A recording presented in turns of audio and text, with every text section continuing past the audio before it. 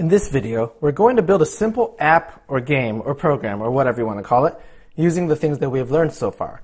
It's going to include variables, if statements, and browser functions and more. So let's get started. First, let's create a new file. Let's just call it lesson 4 here. So let's do lesson-4.js. Let's save it. Let's change this to lesson 4 right here. And what we're going to do is we're going to build a game that basically asks you 3 questions and then gives you a score as you go through the quiz. So let's just follow along. I'm going to just explain it to you as we go. So first, let's create a variable called var should play game. And this is just going to be let's make this a confirm dialog. So what this variable will do, it's going to hold the value of the thing that the user enters into the confirm dialog. So let's say, do you want to play a game? So this will just be the start of our game. If we refresh our browser, you'll see that a confirm dialog is here with an OK or cancel. And then let's just kind of see what happens when we log out should play game right here. So if we log out should play game, if we press OK, it's going to be true. If we log out cancel, it'll be false.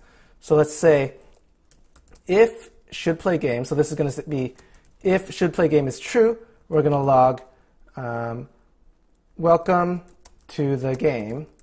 So let's try that right here. We press OK. It says welcome to the game.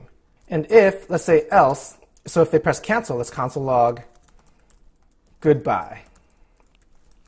Let's test that out. They press cancel, it says goodbye. Great. Now, let's ask them for their name. So let's say var name equals prompt. So prompt is going to ask them to enter something into an input. Let's say, what is your name? And then let's say, after that, let's console log hello, and then plus their name. So let's see what that looks like. Do you want to play a game? Welcome to the game. What is your name? Let's say it's Michael, and then it'll say hello, Michael. Now let's define 2 other variables. Let's define variables called total asked. That's going to start at 0. So we've asked 0 questions so far. Let's say var total correct is also going to be 0. We're going to increment these as they go through the game. Oops. So let's do this. And then now let's create our first question. And let's create a variable called the first answer. So this is going to be the first answer that they enter into the prompt. So let's say prompt.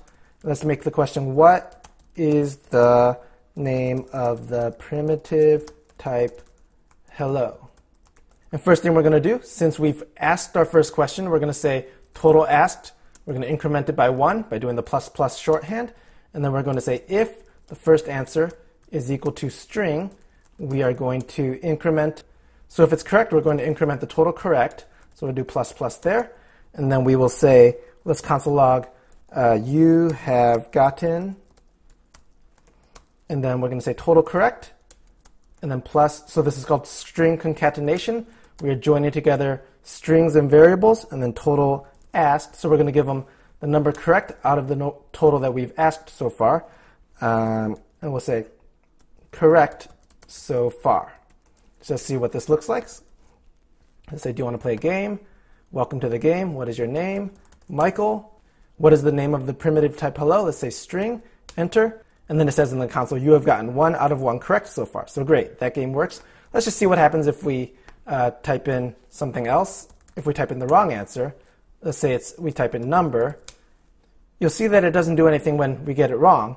So we actually want this to show up outside of the if statement. So whether they get it right or wrong, we want to show them how many they got right or wrong. So let's try that now. Let's try to get it wrong this time. So let's say Michael. Let's say number here.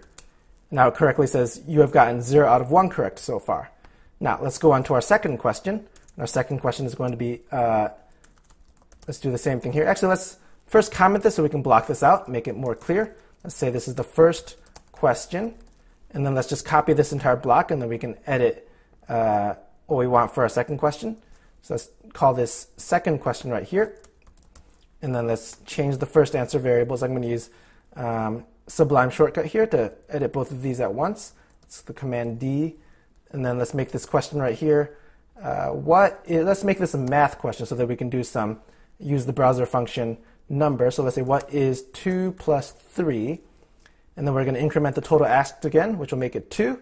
And then second answer, we'll say if, since what they enter here is going to be a string, because everything that you enter into a prompt is a string, we're going to need to convert it to a number. So let's convert the second answer to a number first by doing that. And then we'll say if it equals 5, because that's what 2 plus 3 is, we're going to increment the total correct again, and then we'll just console log the same thing again down here.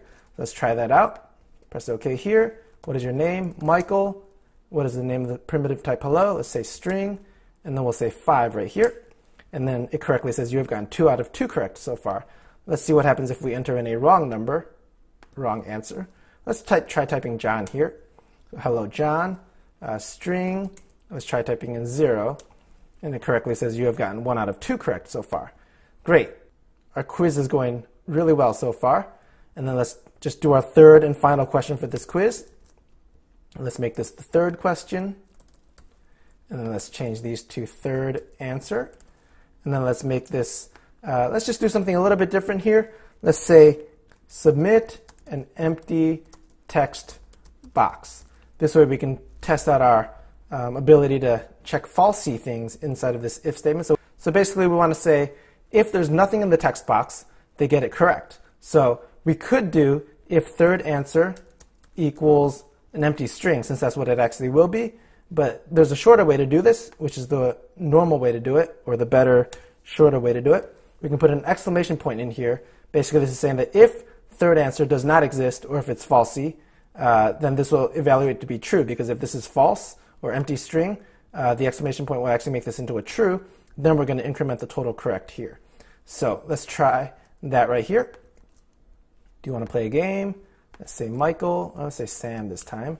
And then string, 1 out of 1 correct, 5. And then let's submit an empty text box. And you got all 3 correct. Let's try that again with a non-empty text box to see what happens.